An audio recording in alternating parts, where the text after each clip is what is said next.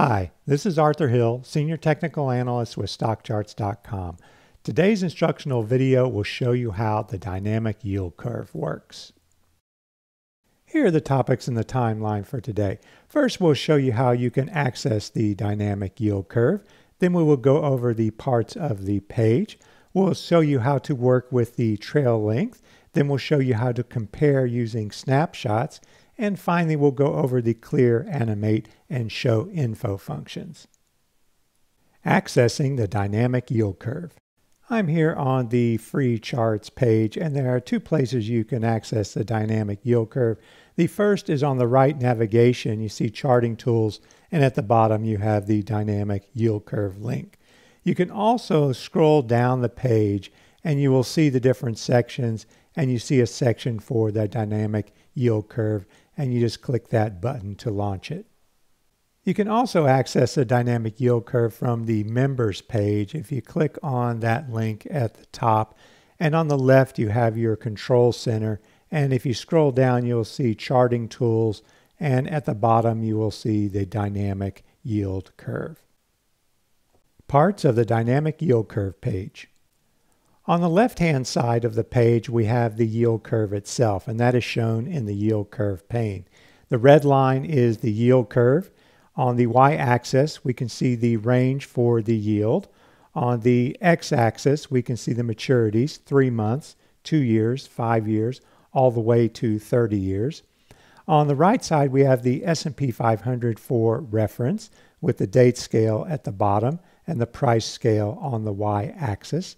The current date shown here is the 27th of October.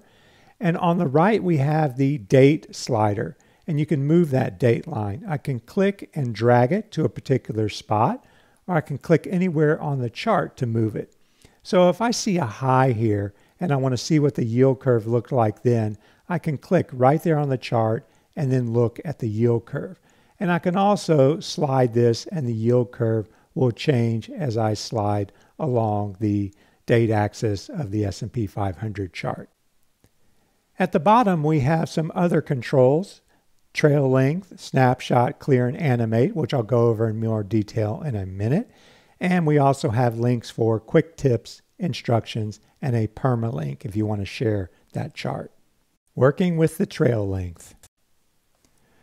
Chartists can use the trail length to see how the yield curve has changed over time, and it's about a 6-month trail. So I've selected the 2007 high on the S&P 500 as my starting point. If I go to the trail length slider and I move that out to the maximum, you can see how the yield curve has changed.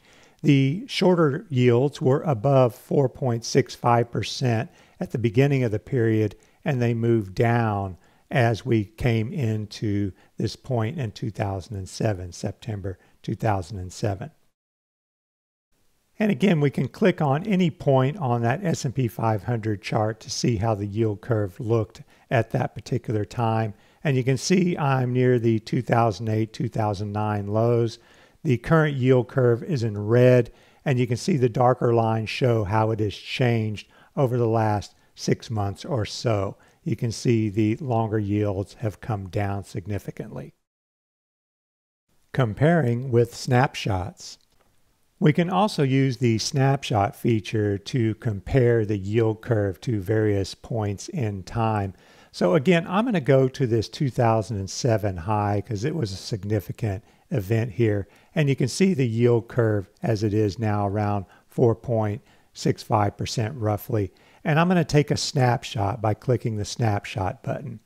Now, when I click on the red date slider line, I'm going to see how the yield curve compares to that snapshot.